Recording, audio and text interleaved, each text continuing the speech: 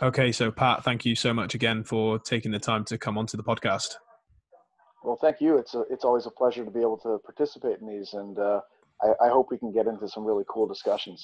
I hope so. So, to give the listeners just a bit of a rundown on who you are and what it is you currently do. Sure. My name is Pat Davidson, and I have a master's degree in strength and conditioning and a PhD in exercise physiology. I worked in academia for 5 years. I worked at Brooklyn College in New York City, and I worked at Springfield College in Massachusetts. And I was primarily focused on trying to educate up and coming professionals that would be personal trainers and strength and conditioning coaches, particularly at Springfield College, which is kind of referred to as the cradle of coaches. And there's a lot of ambitious and great young minds that are always there as students who are going to be the next generation of strength and conditioning coaches in the United States. So I really enjoyed the process of teaching and interacting with students. And also just kind of the hands-on parts. Like while I was at Springfield College, I was the coach for what we called Springfield College Team Iron Sports, which was a mixed group of strongman competitors, power lifters, Olympic lifters, CrossFitters, and bodybuilders. Mm-hmm. And we all trained at the same time. And there was some crossover where we did some things all at the same time.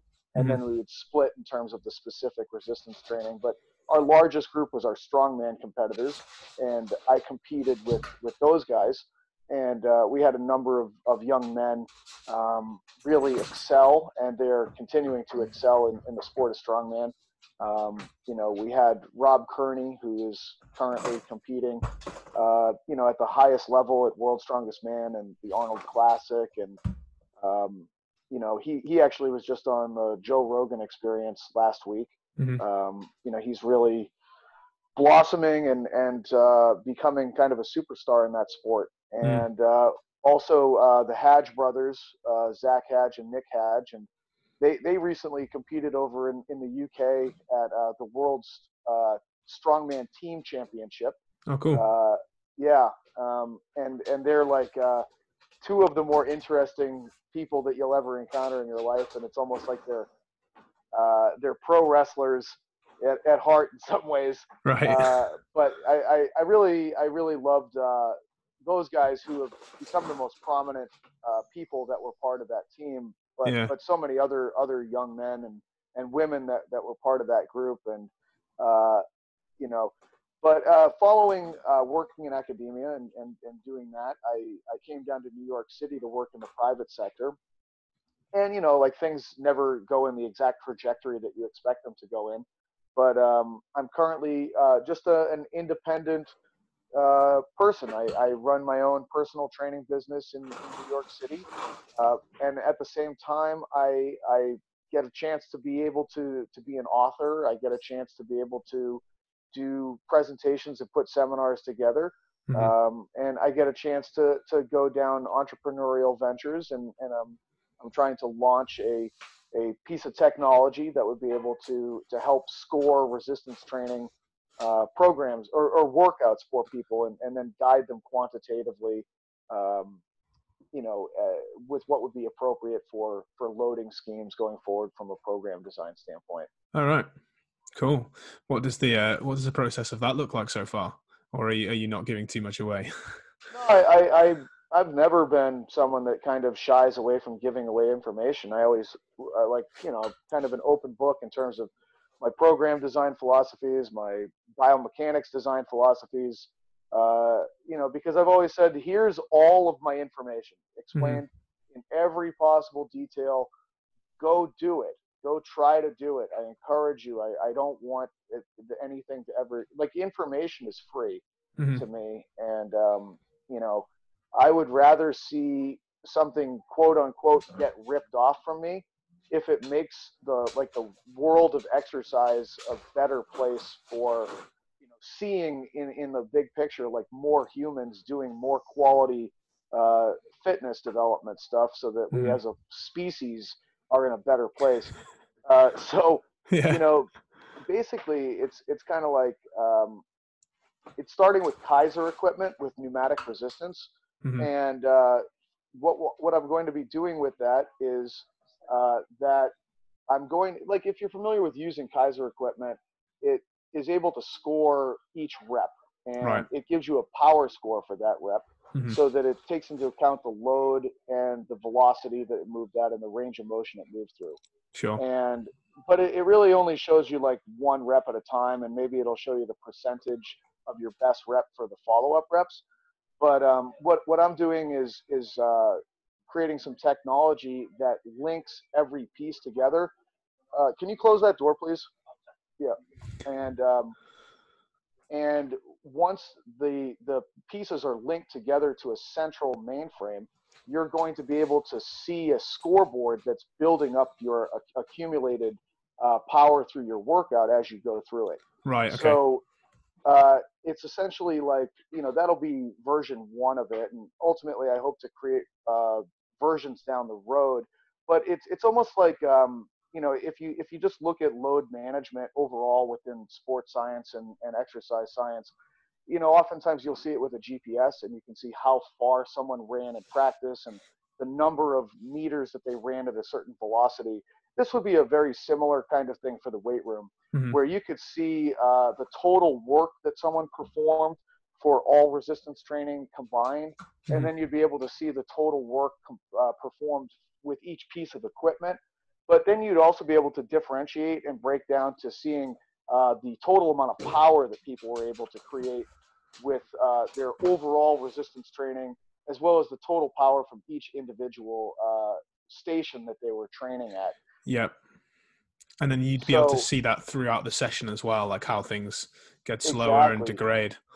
Exactly. So you'd have something to compare to, and it also takes into account things for like, a taller athlete Mm-hmm. versus a shorter athlete, because not all, it's different. If it's moving through a greater total range of motion, or it's kind of like, if the velocity is different, I think you'd probably have different training effects if someone is moving load at completely different velocities. Mm-hmm. So I'm very curious as to like what happens with that. But I also am fully, I think that it's almost like the general sense, in my opinion, is that most humans do a really bad job of actually tracking their resistance training volume. Right. Whether or not they, most people say they do, and then they don't really do it. And particularly like the general population, like Mm-hmm. they just kind of go in and they do stuff. And I think that once people are actually given a visual presentation of what they did, now they have something to compare to going forward.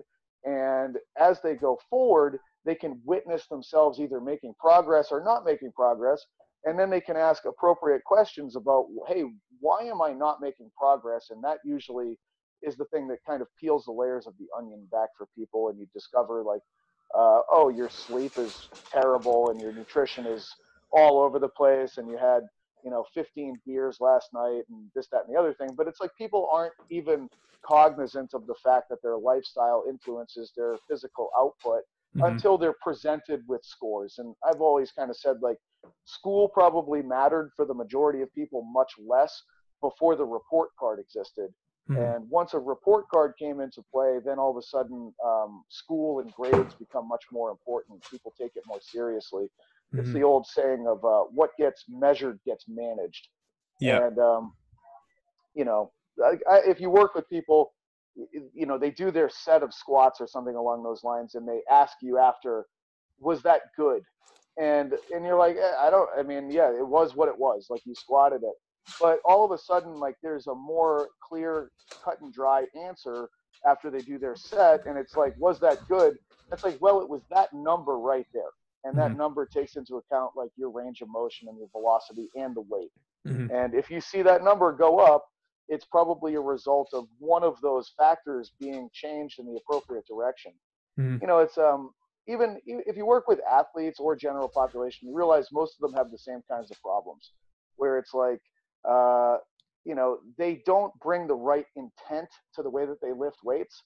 It's like they just kind of go through the motions. Mm-hmm. And it's like, hey, the goal that we're trying to get at here is that I want you to lift this thing and move it with significant velocity on the concentric part of this. And they kind of do, but not really. But as soon as you give them a quantitative score, all Hmm. of a sudden you can see their eyes change. And Yeah. it's like the next time they see a number and it's like, hey, do you think you could beat that number? And boom, all of a sudden it's like there's a much greater output put into it. Hmm. It's almost like you go to the fair and you have that hammer and you try to ring the bell by hitting the thing. And everybody wants to do it now and beat the other person because it's visual, it's demonstrated. So Hmm. an element of competition and an element of visual demonstration of what people actually did, I think, is a major game changer for effort. And then tracking things is a great thing for adherence. And if you can combine effort and adherence, then that's probably 90% of the things that are lacking in most people's resistance training. Yeah, yeah, for sure. It adds another level of progression as well, because you talked about people not really measuring their total volume, and so you were like, if we can actually get a system together that shows people their total volume in power, velocity, and in total tonnage as well, they've Mm-hmm. then got they've got a way to objectively measure their progression, and a way to say, you could say, right, well, we're not going to add load on the bar this week, but we'll aim to lift it faster, and then that's your Exactly. method of regression that week. Yeah, there's more targets to hit, Hmm. you know, and hitting a target is really a marker of that's what we're trying to accomplish. And I've got a good friend, Jim Ferris, who works out of Philadelphia, and I routinely hear him say, like, hey, nobody ever quit the gym because they were making progress and having amazing results. You know, Yeah. like it's when people are stagnant and they're not seeing that they're going anywhere that they get frustrated, and that usually is what leads to lack of adherence and consistency.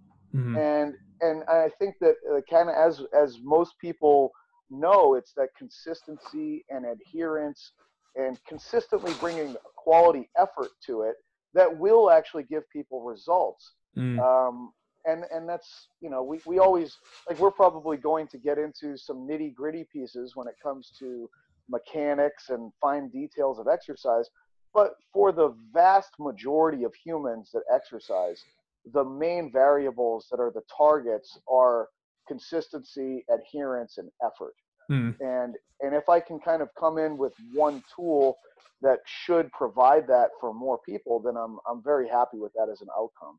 Yeah, absolutely. Yeah, because it comes down to people actually, as you said, tracking what they're doing and taking note of it, but then also being consistent. I think people, they might miss days because of one thing or another, and then because it's not their ideal plan, they then throw it all out of the window, or they're not seeing progress they think they should be seeing because they're not measuring other ways of making progress, and then they Right. change program because they're like, well, this isn't working for me, and you kind of get this constant spinning of a wheel, I guess, of people in a certain area. Yeah. And a lot of times people add load and that decreases range of motion, for instance. Right. Yeah. And it's like, well, we didn't really make progress. Like, I watched what you did. Like, you are claiming progress, but the reality is that it's actually now not. We're not comparing apples to apples. Hmm. Hmm. And that's always frustrating when that is happening for people because they're not really receiving the truth as feedback. No, because as you said, they've just accommodated their movement pattern in order to lift bigger load, but Yeah, then the equation's different.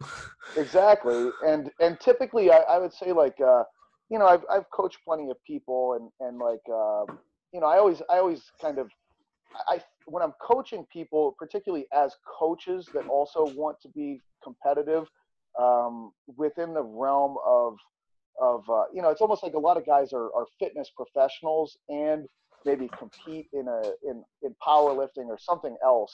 And I'll oftentimes work with those guys and try to mentor or something along that in that nature. Hmm.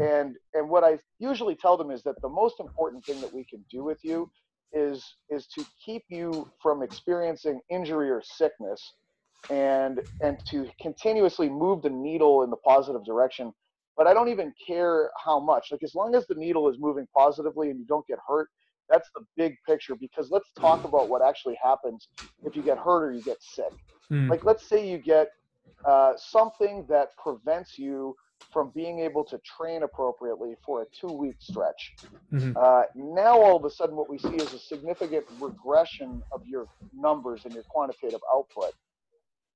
And then it's going to take an additional, let's say 4 weeks for you to train to get back up to the place where you were before this took place. And now it's going to take an additional 4 weeks after that to get up to the point where you're actually ahead of where you were before this took place. And if Mm-hmm. you do the math on that, that's 10 total weeks. Mm-hmm. And maybe that doesn't sound like a big deal to you, but if you think about it, you only have 52 weeks in a year, Mm-hmm. and 10 weeks out of 52 is somewhere around like 17 or 18%. You just lost out on 18% of your training year in Mm-hmm. terms of your ability to make progress. And how many years do you really think you have to actually be able to drive this forward? You might only have 10 years. So you just lost out on potentially 1% of the totality of everything that would go into you being able to reach the highest levels that you could reach. Mm-hmm. So it's always kind of like, once people are able to understand like that time scale and the big picture of what their investment is and how much of their investment is taken out by something that they might consider minor, Mm-hmm. then all of a sudden it's like, because what actually ends up hurting people most likely is going to be load. It's like, chances are that they made too great of a jump, or they tried to do something. It's like, let me just test and see where I'm at. And that's where most people would get themselves in trouble. And it's like, congratulations. Now you've cost yourself, at minimum 15% of your training year. Mm-hmm. And that's a really, really bad situation to put yourself in. Yeah, it's a great point. It's more people should be, I guess, as you said, wary of that, the sake of pushing too hard in load and injuring themselves, and then focus on progression in other areas rather than just adding load all the time. Yeah. So let's talk a little bit about the big patterns, because this is something that you're become known for, and this seminar that you're teaching around the world. Talk us a bit about your viewpoint, I guess, on creating that seminar at first. Yeah. So it really kind of started when I was teaching a seminar with, it was co-taught by Bill Hartman and Doug Kachigian. And, I think that Bill is someone that for a lot of people in my sphere in the U.S., he's someone that we all kind of point at as being kind of like the godfather, or like the grand poobah, if you will, of like who we all look at as driving everything forward. Mm-hmm. And I would say that for me, like he's probably the person that I look up to the most, and the person that when I have a question, he's who I ask.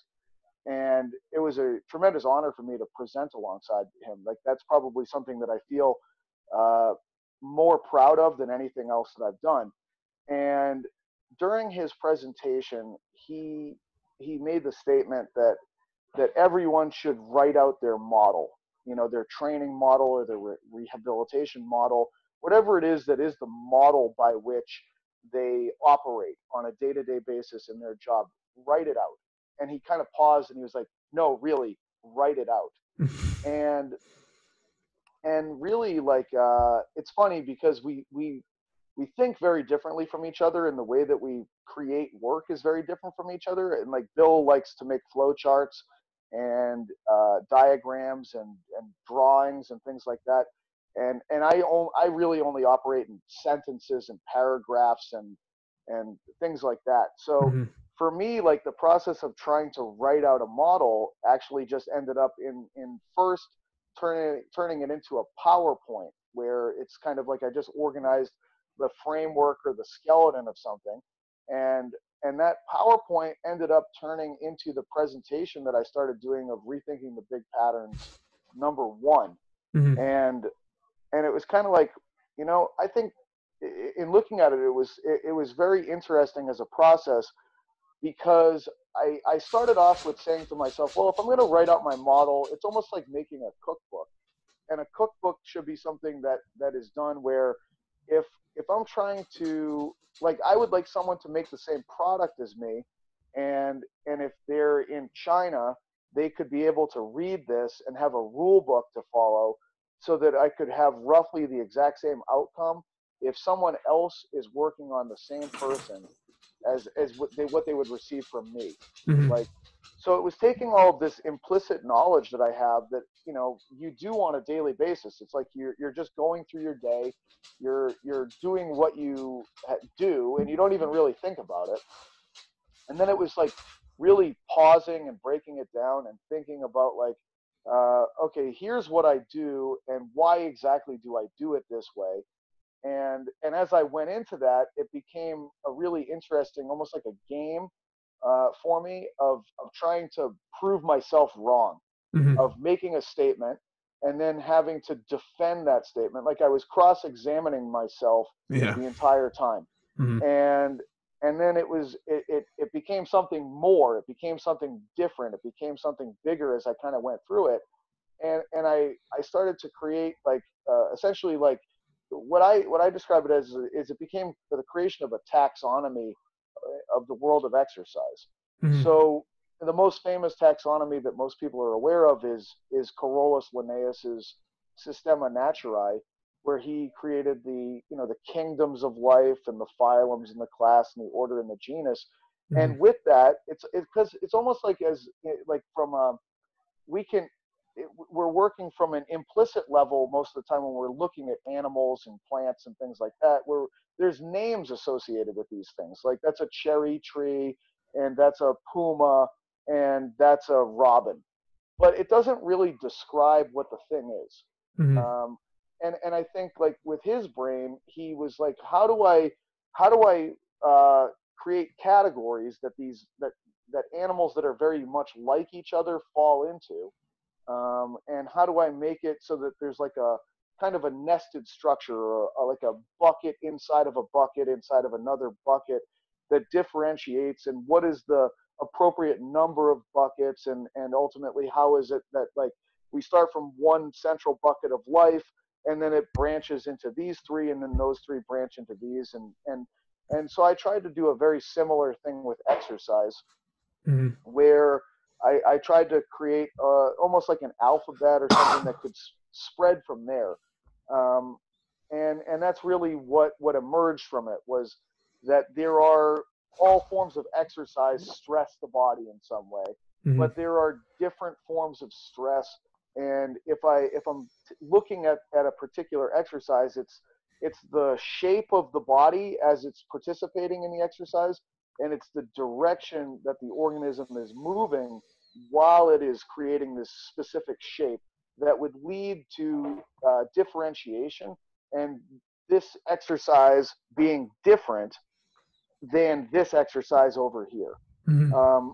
So I tried to create, like, what would be the system for creating that kind of breakout, and it really started with, like, three realms of qualitative descriptions of exercise, and Mm-hmm. three realms of quantitative descriptions of exercise. Right. And within that, then that there's sub breakouts from there.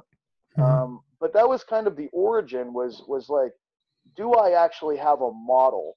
Mm-hmm. And if I was going to be able to describe this model and make it as useful as possible to someone else reading it, what is that process? And I've just continued to try to refine that model over time. So I had this first Rethinking the Big Patterns 1, Mm-hmm. and since then I've created Rethinking the Big Patterns 2 as a seminar. And since then I started actually combining both of them and turning it into a book. And then what I realized is that in trying to teach these seminars, there was no possible way that I could cover everything I wanted to cover in terms of showing all of the exercises. So then I made a video database that Mm-hmm. at least included all of the exercises that are listed in the seminar. Mm-hmm. Yeah, and you can then just show people via video without having to go through every single one of them live in the seminar. Exactly, because Mm-hmm. I'd rather have people understand the principles in the seminar Mm-hmm. and be able to demonstrate to me that they understand the nature of the concept, as opposed to like, okay, we're going to now be in this pattern of hip dominant, and we're going to be in this stance of front back staggered, and we're going to be in this plane of frontal plane, and here is exercise number 1 and 2 and 3 and 4, because it would be like, okay, all we did was go through 1,000 different exercises and see these things, versus like when people at the end of the seminar have a very good idea of the exact thought process of Yeah. where to start people, where the end line is for people, and Mm-hmm. what the rules are that would guide you towards this activity should precede this activity. And that's what I really like to see at the end of those seminars, because it happens, and then I'm like, okay, people have the tools to be able to do the appropriate action at their facility with the equipment that they have and with the population that they have.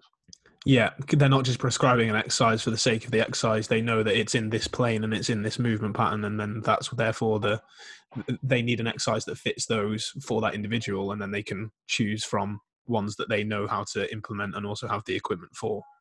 Exactly. Yeah. So let's talk about that, I guess, for listeners who are unaware of these things so far, because you mentioned sort of planes of motion. So let's, I guess, give an overview of the frontal, transverse, sagittal plane. And then, I mean, I guess you can go into a brief overview of your quantitative and qualitative metrics. Absolutely. Yeah, I'd be happy to. And I wrote 2 articles that people can check out too on this, and they're at the Simply Faster website, SIMPLI faster.com. Right. Yeah. Okay. So there, just because I think that like it'll be like, hey, I'll be able to briefly touch on these things, but I tried to those 2 articles are essentially, I had taught Rethinking the Big Patterns 1 a couple of times, and I honestly just wanted to try to write out the whole seminar in article format, so that people could actually just read it for free if they wanted to. So I think it'll be very helpful in adjunct to this, for people to be able to see that as well. And you can spend more time with it. It's more detailed. But so with that, there's 3 levels of qualitative description of trainable exercises. There's motor patterns, there's stances of the feet that you can be in, and there are planes of motion. So I have 13 motor patterns that are considered to be big patterns, that don't include things like single joint isolation movements, basically. Okay. And those 13 patterns are breathing, core exercises for the pelvis, core exercises for the thorax, throwing, triple extension, locomotion, change of direction, hip dominant movements, knee dominant movements, horizontal pushing, horizontal pulling, vertical pushing, and vertical pulling. I haven't been able to think of another pattern that actually is trainable that exists, and I always, at every seminar, I'm like, does anyone have anything else that they could add? Because I legitimately would want to add to it. And literally the only one that I think might actually be possible to add to it, but it's outside the scope of biomechanics, is the mind, which I just do believe is a patterned beast, and something that I would like to be able to include, but it doesn't fit within the scope of the model. But to me it would be the 14th and maybe the most important. But you have those motor patterns, and then there are 3 stances that you can find yourself in during the course of exercise. And they're bilateral symmetrical, where the feet are next to each other in kind of a ready position for athletics, and the weight is evenly distributed between those feet. There is a front back staggered stance, which would be associated with things like running or lunging or split jerk. And then there is a lateral staggered stance, where one foot is under your center of mass and the other foot is kicked out to the side like a kickstand. And it would look something like what would take place during like a lateral lunge, or ice skating, for instance, or when someone makes a cut in a shuttle run.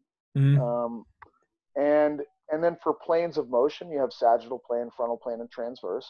And I think that ultimately you can describe everything that could happen from a training perspective by it falling into some combination of those descriptors. Mm. And I enjoy the exercise sometimes with the seminar of asking someone if they could just tell me what the last workout was that they coached someone. And typically I might have to switch out from my headset. It's telling me that it's got battery low. We'll see how long it goes. You Okay, should no be able to worries. hear me without it. But Yeah, uh, it's kind of like we usually go through a workout that someone wrote up and yeah. then rename all the drills as being, what pattern, what stance, and what plane did this thing actually fall into. Hmm. And it's kind of fun because people start to see like, oh, this is, it's I think of it from the same perspective as Linnaeus's Systema Naturae. It's like, a lion, for instance, is like a mammal and a vertebrate, and it's in like the Panthera category, but the common name we use for it is lion. Mm. But if I wanted to describe it from a more specific nomenclature standpoint, I also have this descriptor so that, let's say I didn't communicate in the same language as someone else, like I could still describe to them what this thing is, because maybe someone that was, born in a country very distant from where I am has no idea what the word lion means.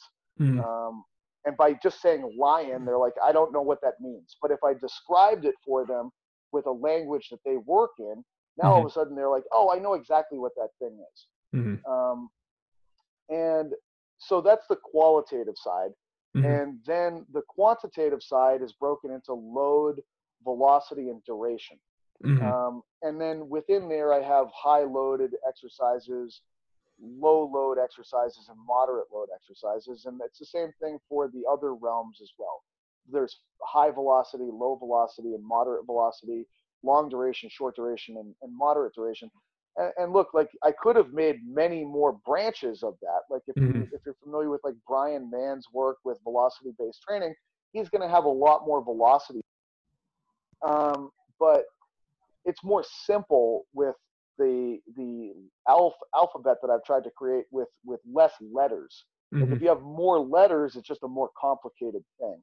Hmm. And so and it generally accomplishes what you're looking for. So Hmm. when I'm thinking of trying to describe an exercise, I think of it from like, let's say it's a hip dominant movement done from a bilateral stance, and it is in a sagittal plane, and it's a moderate load, moderate velocity, moderate duration activity. Hmm. You can understand that it's some kind of a deadlift Hmm. that's probably done in bodybuilding style rep ranges. Yeah. And that's different compared to hip dominant movement that's done with low load at high velocity for long duration, because now I'm describing someone doing probably like a 5 minute kettlebell swing type of like kettlebell training that Mm. competitive kettlebell athletes would. And if I do a ton of bodybuilding style hip dominant movements, I'm going to come up with a different outcome as compared to more high velocity hip dominant activity that a kettlebell practitioner would end up with in Mm. terms of adaptations. Yeah. So to me, it was all about like, is this thing different from that thing? And one of the examples I use in there is that you'll oftentimes see incredible athletes that, like, I bring up Charles Barkley, the basketball player, a lot Mm. because he was an amazing basketball player. But if you've ever seen him swing a golf club, it's one of the least athletic things you'll ever see in your life. And Right. so it's like, from the perspective of locomotion and change of direction and triple extension, Hmm. I mean, elite, world class individual. Mm. But when it comes to, because I would put like the throwing motor pattern also kind of includes like striking activities Hmm. as well. So I would put like swinging a golf club kind of falling under throwing as a motor pattern. Hmm. Just because you can do these other ones doesn't mean that you can do this one at all. Yeah. And I feel like we've all seen that demonstrated. Like, wow, this guy is unbelievably strong, but Hmm. I put him into a front back stance, and all of a sudden it's like they can barely stand up. They're wobbling all over the place. It's Mm. a different thing than this other thing. So it just tries to identify all of these very specific end buckets that people could potentially train themselves in that Mm-hmm. are available. Like, here is the totality of the playbook that Yep. you have as a fitness professional. Now it's your job to actually determine which one of these buckets needs to be trained by a specific person. Yeah. Yeah, because they provide different adaptations. And so depending on the Exactly. person's goals, their function, what they need to do, because as you said, he's a fantastic basketball player and he has those adaptations. He doesn't need to swing a golf club. Right. I'm going to switch this out real Go ahead. quick, and hopefully you can still hear me here. Yeah, that's clear. It's all good. Okay, perfect. Yeah, so So, it comes down to their function, doesn't it? And then you can then choose the mhm, exercises that you know are going to help that person adapt in the way that you and they want them to. absolutely. I'm going to just see if I can up the volume here, because it kind of it's a little harder for me to hear you. These are always the things that happen where you're like, you think you have everything figured out, and you didn't charge. I didn't charge my headphones adequately enough before Hey, this. it's all good. But I might just bring you up and hear the question, and then kind of switch back to being able to speak more to after that. Yeah, that's all good. I guess what I would say then is that, as you said, you've just designed the entire playbook for people to choose from. It's not a case of, okay, I need to do all of these movements now within my training program and try to fit them in somehow. Yeah, that's 100% correct. And you know, I'll bring up certain coaches a lot during the seminars, and I'll bring up Derek Hansen quite a bit, who's he's a longtime track and field coach, and he Mm. works quite a bit with speed development with athletes. And I think of Derek, I oftentimes refer to him in my mind as the great gardener of the performance world. And when I think of someone that's a great gardener, they're not necessarily adding more plants and trees to the place that they're working in. Instead, what they're doing oftentimes is they're pruning and they're removing things, and they get rid of everything that's unessential. And I think that's so. It's like, sometimes people will look at this and they might see the number of exercises listed in the seminar, or they might see the exercise database, and they might see that there's like, thousands of drills that are Mm. available. Mm. And it's like, the point of it, though, is not necessarily to include 1,000 drills in one particular person's program. The point of it is that what you want to identify is that which is essential for people Mm. and that which is non-essential for people, and then to be able to actually provide exactly the right thing for them. Like, I always think to myself, like, the American College of Sports Medicine, they have a slogan that exercise is medicine. Mm. And I think that that's a catchy tagline. And when I first heard it, I was like, nah, okay. But the more I think about it, the more accurate I think it actually becomes. It's just that it's like, you have to think about what medicine is really all about. Mm. And medicine, in many ways, like particularly modern medicine with doctors, is about prescribing drugs. And you prescribe a drug because of the primary effect that it's looking to accomplish. And then once you identify, but you have different conditions that people might have, and they need different classifications or types of drugs dependent upon the thing that they actually have as their specific diagnosis. I wouldn't give Prozac to someone who needs a painkiller. Like, it's the wrong category of drug. So you first need to create within pharmacology, like, the appropriate categories that are available. And then as a practitioner of medicine, you determine the exact needs of the person you're working with, because there's thousands and millions of kinds of drugs that exist. Mm. But you need to pinpoint exactly what that individual needs. And from there, you then determine the dose that individual needs. And I think it's the same kind of thing with exercise, as you need to figure out what exactly is because I almost look at it like a blood panel. If I have a blood panel, I can see what the deficiencies are, and I can think about the target areas that need to either be maintained or increased. And if I see that vitamin D, for instance, is deficient, I wouldn't just simply lump more vitamin C on the person. I need to specifically target that and bring that area up to a level that's appropriate. So I have to give them exactly that thing, but I have to do it at the appropriate dose for them. And I might have to titrate that dose either up or down over time. And really, it's a very similar kind of thing with exercise, in my opinion. It's kind of like I have a panel of movement, and I have all these motor patterns. I have these stances, and I have these directions that people can go into. And with that, I have to determine, like from a gap analysis perspective, like what is it that this person has been doing? What is it that they're deficient in? And if they're deficient in something that's incredibly important for them, I need to provide them with that as something that's actually given to them. Like they basically need this as like a drug provided for them, a stimulus. But what is the appropriate dose for that? Like, and from the perspective of both intensity and volume, to be able to bring the levels of that up to a certain degree.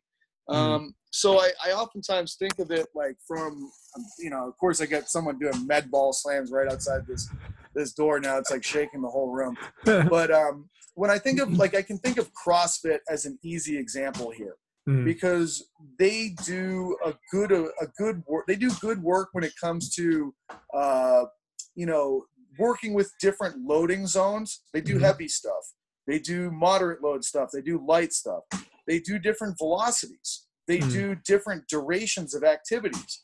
But almost everything that they do is done from a bilateral stance, and it's done in the sagittal plane.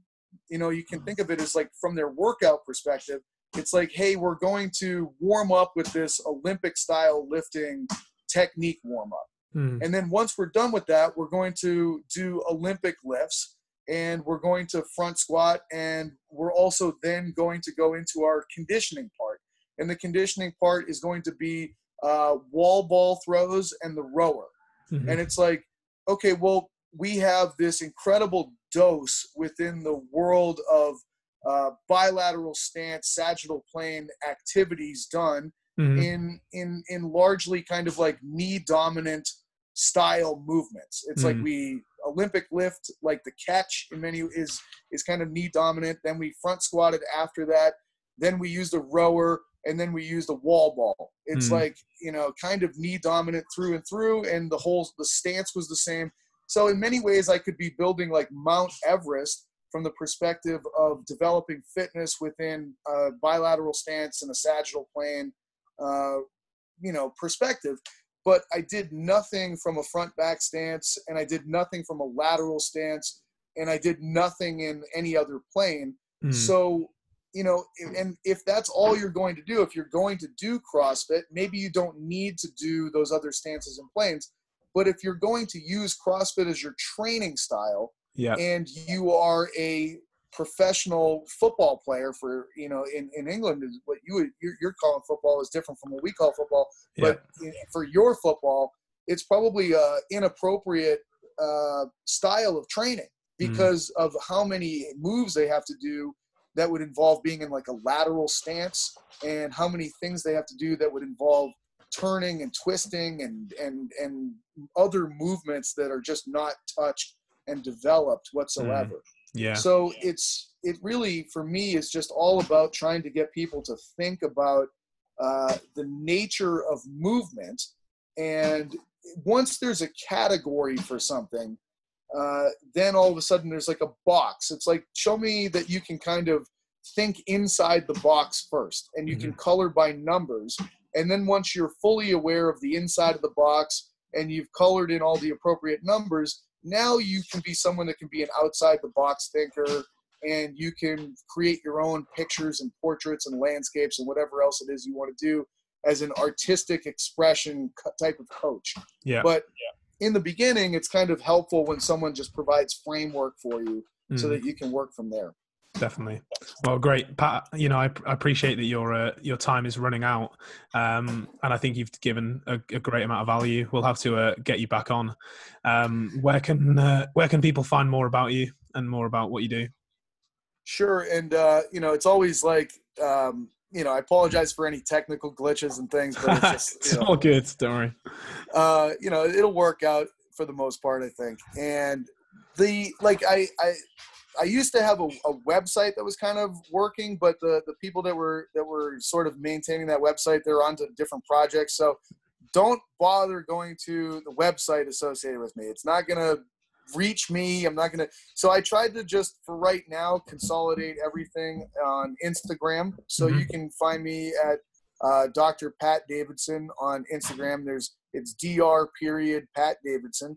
And, through there, you can find a link to all the big projects that I'm doing in my Instagram bio. And people can always just send me a message right through Instagram. I'm not someone that won't respond to your messages. Like I interact with people. Great. So yeah, absolutely. Feel free to do that. And I'm really looking forward to the UK Rethinking the Big Pattern seminar that's going to be at Joel Proskowitz's place in London. Yeah. And knowing that you're going to be there is super cool, because it's always great to meet people in person after doing something like this. Yeah, it'll be great. Looking forward to it. Thank you again. And I'll talk to you soon. Thank you.